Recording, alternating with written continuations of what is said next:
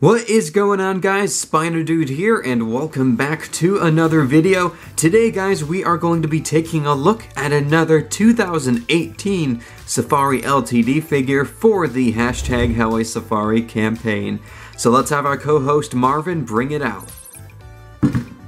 Thank you, Marvin. Alrighty, so today, guys, we are going to be taking a look at this. It is the 2018 Safari Ltd Hyaenodon gigas. We are finishing up our 2018 reviews for Safari Ltd on the channel. This is the second to last figure we are reviewing from the 2018 range. We have reviewed all of the rest of them, so make sure to check out the Safari Ltd playlist on the channel if there's a particular figure from 2018 that you'd like to see. So without further ado, guys, let's dive straight into the review.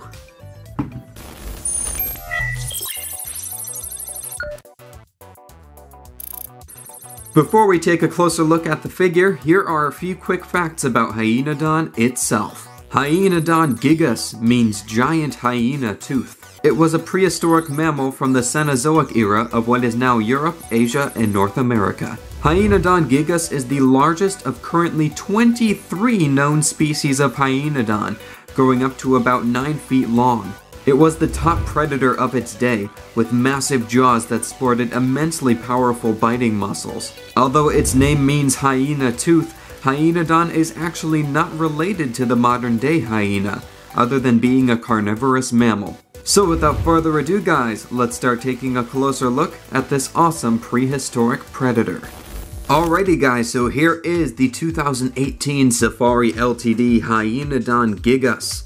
And yes, it was confirmed that this particular figure is based off of the largest known species of Hyaenodon, which is Hyaenodon gigas, of course. And this figure just has a really nice presence to it. It's substantially larger than I expected it to be initially. But it just looks like a nasty mammal that you would not want to meet in a dark alleyway at night. So why don't we zoom in and take a closer look at the details on this Hyaenodon figure. Alright, so starting off with the fur detail is really nice on this figure, but it doesn't pop quite as nicely as on Safari Ltd's American Mastodon from this year, 2018, and the Woolly Rhino that's coming out next year. I still think those have the best sculpted detail for fur on their mammal figures so far, but this is still really nicely done. It looks naturalistic, it definitely fits with the figure, and it fits with the rest of the mammals that they've done so far. I feel like they could have just done another wash over the fur with some darker color, maybe a dark brown or something, and then maybe done some dry brushing over it, just to bring out the detail a little bit more. But it's still visible enough to where you can appreciate the great sculpt work that's gone into it. You can see the fur has a really nice flow to it down the body, and I really like these stripes, these markings on the body. I think they add a lot. You can see that there's some on the front leg there, and then there's some on the back, starting just before the hips and going all the way down the tail, and then of course there's some on the top of the back legs as well. And then of course there's a stripe on the right underneath the ear, behind the eye on the face. I think those add a lot to the overall look of the animal. And there's a look at the underbelly as well. Very nicely detailed. The fur detail is very similar to the rest of the body. And while we're down here, look at this attention to detail. Safari Ltd, and I just noticed this the other day for the first time, but Safari Ltd even included paw pads on the bottom of each of the feet. How cool is that? This is a surface you're not going to see normally when you have this figure on display, but they've included paw pads on it. So they're really dedicated to making these figures as accurate and as detailed as possible. And I think that's just great. And that really just seals the deal that this is a really well-made figurine. The feet are done very nicely overall as well. They're just all done in black because the markings on this animal give it these black socks, I guess you can call it, for lack of a better word. But I think that looks really nice. Very naturalistic and very believable for a mammal. Also, look at this long tail. That's sculpted very nicely, and I had no idea until I got this figure that Hyaenodon had such a long tail. It reminds me of a rat's tail for some reason. Not really sure why, because rat tails don't have any fur on them, but maybe it's just the shaping, the pose of it. I'm not sure. It just reminds me of a rat tail. And I also really like this little patch of fur that's sticking up on the above this Hyaenodon's shoulders here. You can tell this animal is snarling. It's very angry at something. And whenever animals like dogs or cats feel threatened, the hair sticks up on their back. So I think that's a great little addition, and it really adds to the aggressive look of this figure. And here's a closer look at that gorgeous head sculpt. Very, very menacing. You can see how Safari has captured perfectly just how massive the head of this animal was and just how powerful the jaws were. But I will say that while the head sculpt is so nicely done, it does have the biggest weakness of this figure in my opinion, and those are the teeth. I feel like the teeth are very large and chunky, and the paint job around the teeth just isn't very neat. You can see that there's a lot of the bleeding of the cream color of the teeth up onto the lips. And when you look at it straight on here, you can see it's not even on that front set of teeth, for example. And even on this side, you can see it's bleeding up onto the lips there, and on the bottom jaw as well. I just feel like the bleeding of the paint around the jaws makes the face look a little bit cartoony, and maybe the teeth could have been sized down a little bit. I'm not exactly sure how large the teeth were on Hyaenodon. I'll have to take a look at the skulls of some of the animals. Anyway, the interior of the mouth is very nicely sculpted. You can see the roof has been sculpted, and even the tongue there, very nicely done. All sculpted and painted in a fleshy pink color, and I really like the glossy finish on it. It really looks like this animal's mouth is wet with saliva. I also really like the eyes. Those are done in a dark orangey brown color, and those have a glossy finish over them as well. The nostrils are beautifully sculpted as well. A very dog-like nose. I really like that. Then of course the ears are also beautifully sculpted, and it looks like there's a lot of depth in them, but it's just sort of an illusion with the way they were sculpted and the paint job that's inside of it. The shadows cast by the other parts of the ear give the illusion that it goes on into the skull, but I think that's very, very nicely done. Alright, for the colors on this figure, I think the color scheme is very nice and naturalistic. It's sort of a more typical color scheme for a Hyaenodon.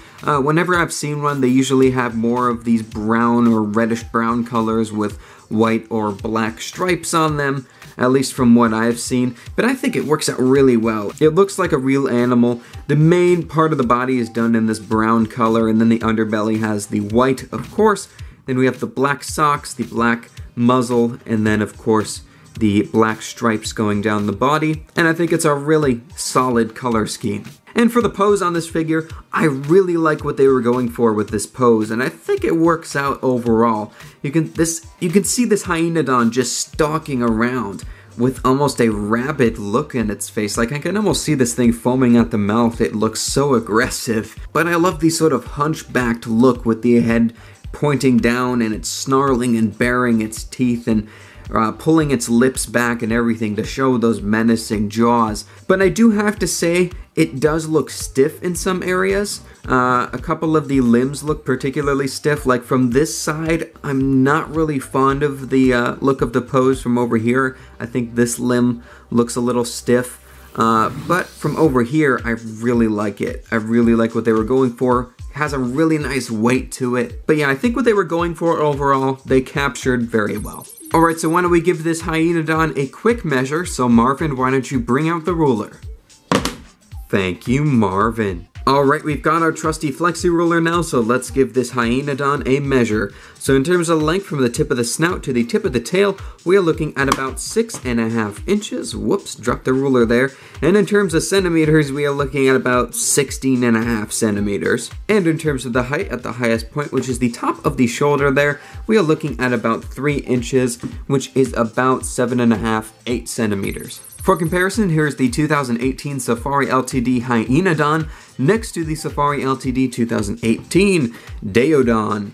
One of my favorite figures from Safari Ltd for this year. I just think it's a very bold reconstruction and coloration of the Hyaenodon, and it looks incredibly naturalistic. And I just think these two figures look really nice next to each other as two top Cenozoic predators. And then I thought I'd bring out my favorite Safari Ltd prehistoric mammal to date, which is their yet to be released 2018 2019, not 2018, sorry, oh dear, 2019 Safari Ltd Woolly Rhino or Coelodonta. And you can see what I mean, how the fur detail just really pops on this figure in comparison to these two. But I think these all look really nice next to each other, and I really like how the style of the fur is different amongst all of the mammals from Safari. And for my overall rating, guys, I think this Hyaenodon deserves 4 stars out of 5, an epic rating. I think I have to say this is my third favorite mammal that Safari Ltd has released for 2018, my second being the Daeodon and my first being the gorgeous American Mastodon. This figure doesn't have anything major wrong with it, as with most of the more recent figures from Safari Ltd, but I will say that the pose looks a little bit stiff in some areas, and the fur detail could have maybe used a wash over it with a little bit of a darker color or something, or even a lighter color, and some more dry brushing in another shade of brown or something, just to bring it out a bit more, because I feel like it doesn't stick out quite as much as it could have, but that could just be me. But the biggest problem with this figure, I have to say, are the large, cartoony looking teeth. Maybe those could have been sized down a little bit, maybe it could have been sculpted a tiny bit differently, and of course this kind of sloppy paint job around the jaws with the teeth. It's unfortunate that the cream color for the teeth is bleeding onto the lips of the animal and such. But overall, really solid figure. I think it's worth the price. And yeah, I think Safari did a great job reconstructing the Hyaenodon. Well, there we go, guys. That was today's look at the 2018 Safari Ltd Hyaenodon Gigas. I think this figure is very well done, and if you're a fan of prehistoric mammals, especially apex carnivores like the Hyaenodon, make sure you go pick this one up. It would be a great addition to your collection. So if you guys want to get this one for yourself, you can go to amazon.com/Safari Ltd or www.safariltd.com and use the coupon code SpinoDude, that's SpinoDude, to get 10% off your next order. So anyway, guys, I hope you have enjoyed this video. If you did, leave a like down below and subscribe to the channel. Also leave a comment telling me what you think of this Hyaenodon figure. So thank you so much, guys, for watching, and as always, I will see you in my next video. Take care, and bye-bye.